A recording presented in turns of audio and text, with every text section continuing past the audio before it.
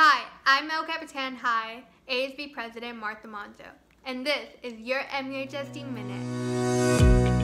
The district's amazing cafeteria staff continue to provide meals for all students regardless of where they are enrolled. Any child 18 years or under can receive breakfast and lunch from any of the district's school sites at no cost throughout the duration of the school closure.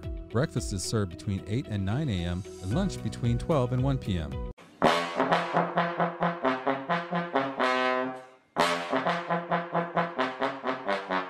It was the district's inaugural Virtual Spirit Week, and MUHSD did not disappoint. Students and staff shared photos of themselves spending the day in their PJs, making TikTok videos, sported crazy hairdos, promoted their favorite sports teams, and proudly wore their school colors, all in an effort to boost morale during this uncertain time. UHAC Colony High and Golden Valley High's drama clubs both created podcasts to provide a creative outlet for students during the school closure. Follow at GV Cougar Company and at BCHS Drama_Club on Twitter to find out when new episodes are available. And teachers found innovative ways to communicate with their students online. Many used Google Classroom while others interacted via Zoom and other video conferencing tools. That's your MUHSD Minute. See you next time.